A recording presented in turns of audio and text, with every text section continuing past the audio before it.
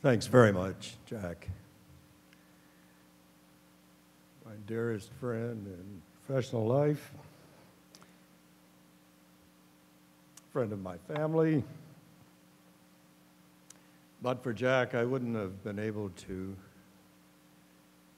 have been afforded the opportunities for service and indeed the role model to measure up to the standards that Colonel Jack Brennan has set as a Marine and very close advisor, President Nixon, and to so many others, young Americans. You've had the good fortune to get close to the Brennan family. I have to say, I want to add a special welcome to Sandy's and to Jack Brennan's, to each of you. And I say special because I think that today, at some level, when you were deciding what you wanted to do, you were reminded. Today is Veterans Day, a day when we honor all those going back 200 years who have answered the call, who have served our country with honor, sacrifice, the loss of life, separation from families, disruption of their lives, to preserve our country and our way of life.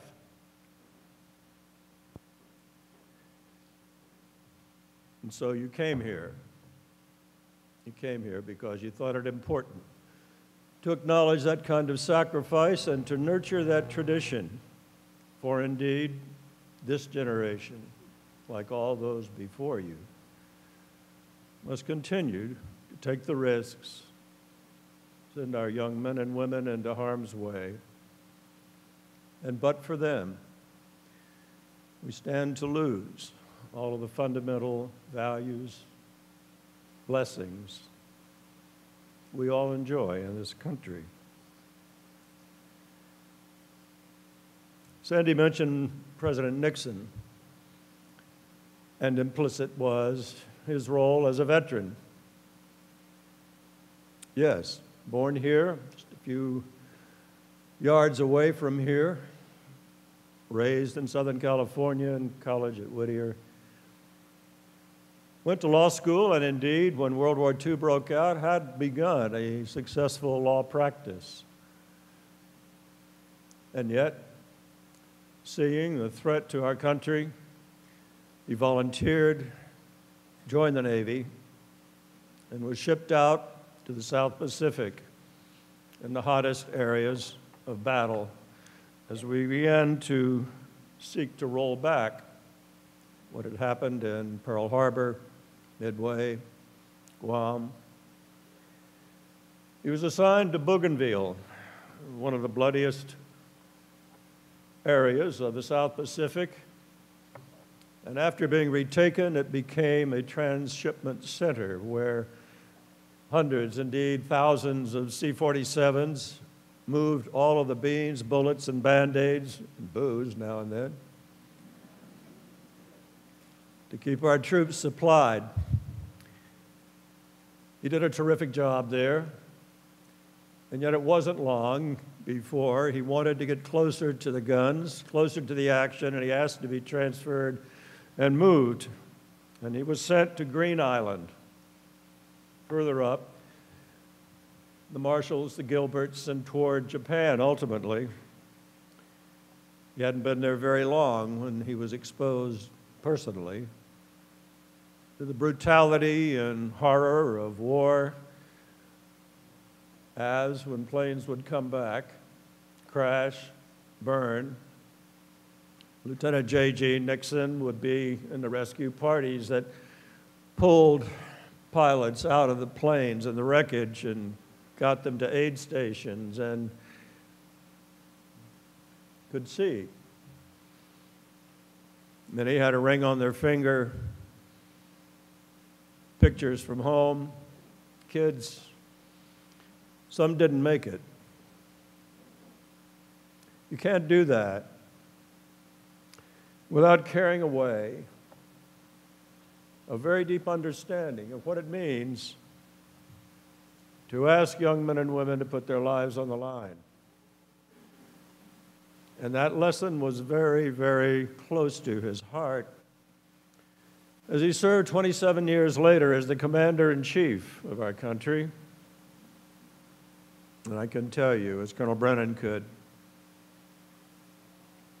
on each occasion when there was very likely to be a need to send American forces into harm's way, the President never thought about that in a casual or romantic way. There's nothing romantic about battle.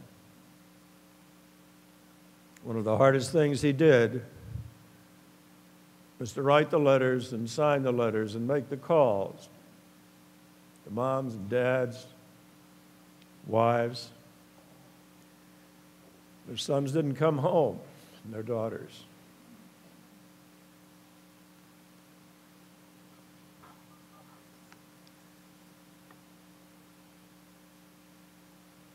It wasn't easy for Richard Nixon to have even gone into the service in the first place.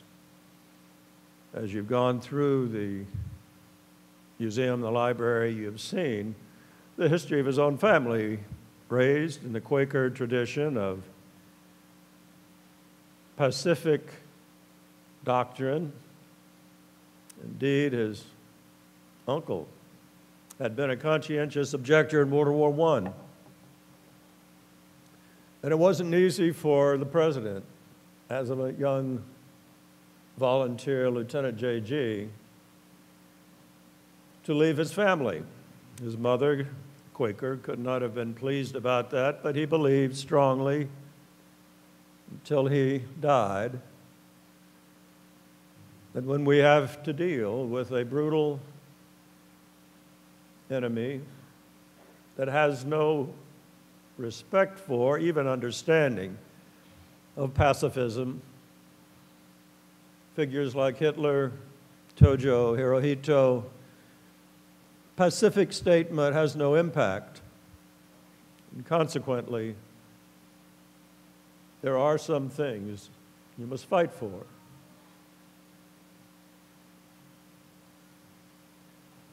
What can we say about the current generation? Some of you in this audience today.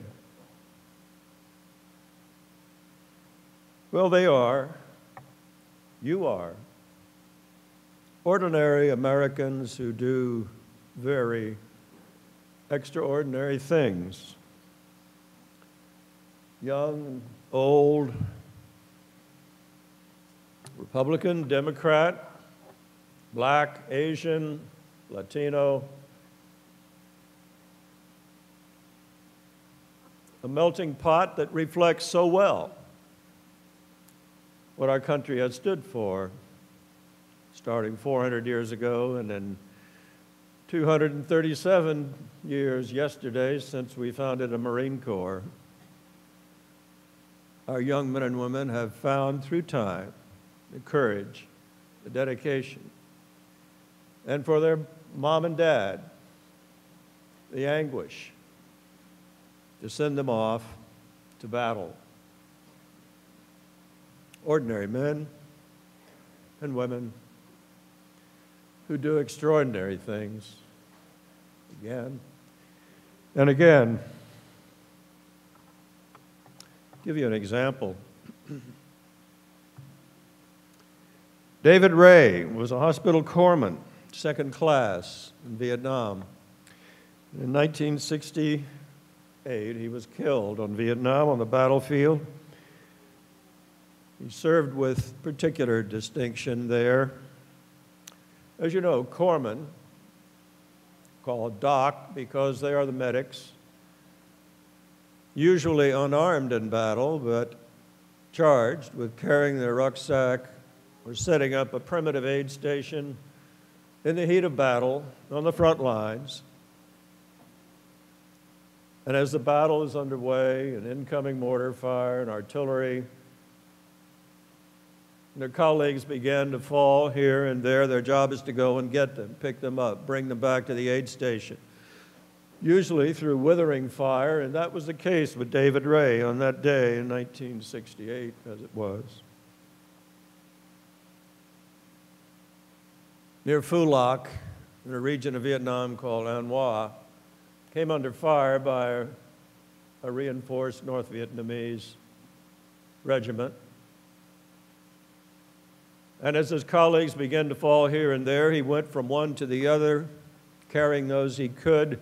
Indeed, before long, he came under fire himself and attacked by two of the North Vietnamese soldiers. He killed one, wounded the other, and was wounded himself for the first time. But he didn't stop. He continued to fight. Ultimately, he got back to his aid station carrying another wounded Marine on his back, put him down, tried to administer to him, put a tourniquet on, the fire coming in all around him still. He was out of ammunition, and as the grenade came into the aid station, he could see that he was not going to be able to stop what he was doing, even to pull it up and throw it out. So he threw his body on the wounded Marine that he was tending. He died. An ordinary person doing extraordinary things. Second example of the same heroism. Army specialist Monica Brown was still a teenager when she went out on a patrol in Afghanistan in 2007. Her Army platoon was under fire in a battle that lasted several hours. Her vehicle was hit right away, and three of her colleagues were inside. It caught fire, and in the next terrorizing minutes, Monica, a petite young woman with body armor on, was the only one still conscious, and yet she managed to pull all of her comrades out of that Humvee, pull them away before it exploded, save their lives. Just an ordinary woman doing extraordinary things. Yes, it is our armed forces that carry the great burden of keeping us safe, free. We are blessed today to have the finest military in the world. It has become better and better and better, and indeed, since the all-volunteer force put into effect in President Nixon's administration, we truly have the best and the brightest ordinary Americans we've ever had. There is a tendency, there is a risk, a real danger that we can, in our society, become removed from having to think about war, because for 90% of all Americans, they'll never have to serve. That's true. No more than 10% of the young men and women in our country will ever have to serve, have to volunteer, or be able to volunteer. And the other 90%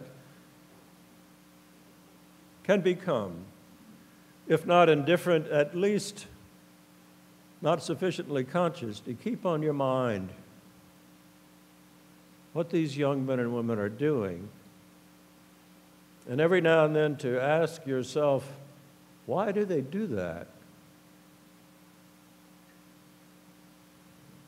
Why would you go into places that are so primitive, backward? Do we really have anything at stake? Is it worth it Why do we have to do this? Ask a veteran. Ask a child that's come home from Afghanistan. How was it? And you begin to hear how profoundly different it is. That tribal conditions are different. There are no primaries, there are no elections, there are hierarchies of tribalism in societies scarcely worthy of that name, with no accountability of the tribal chief to the people in the tribe.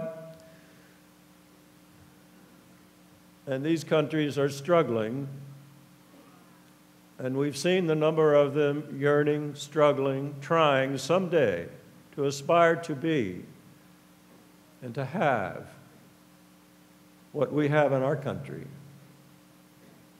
We take the rule of law for granted. We have rules in this country. The Constitution and a well-developed set of limits for human behavior. And it enables us as free people to do darn near anything we want, which is a blessing. If you can go to the school, any school you want, become whatever you want to be, it leads to innovation and to discovery and to what has made our country great. It doesn't happen in Afghanistan. It doesn't happen in Iraq or most of North Africa, indeed 2/3 of the world. What a blessing.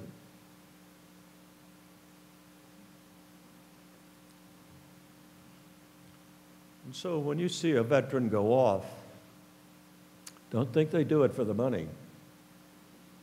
They've thought about the difference.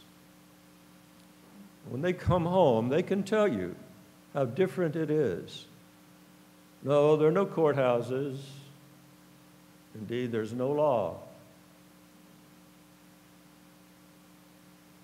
And because I know that, because I've been there and I've done that, when they come home, they say, Mom, Dad,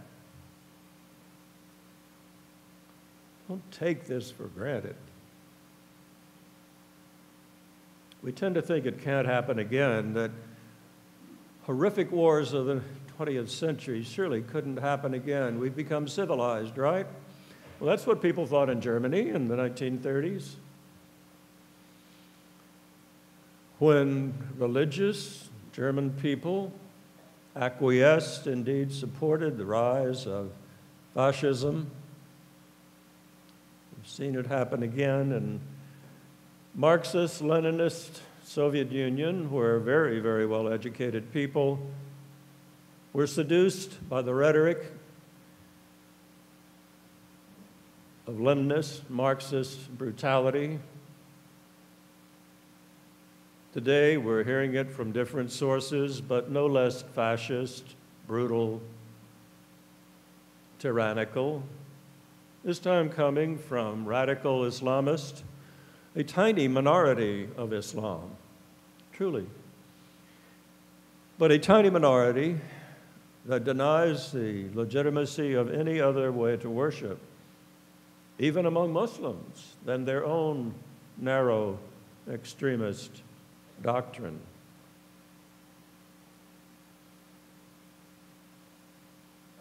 It happened in Germany. It happened in the Soviet Union and Eastern Europe. Fascism, communism, Leninism, and today, Islamism, well-financed, well-armed, well-trained, powerful foe.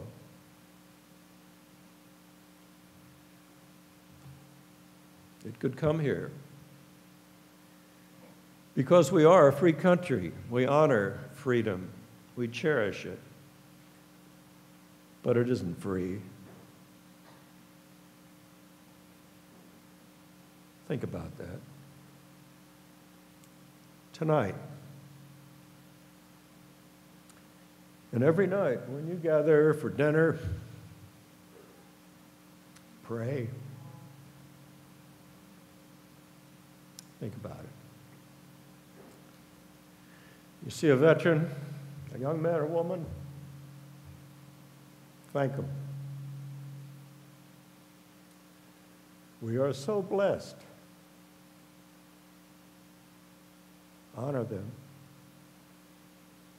Love them. God bless them.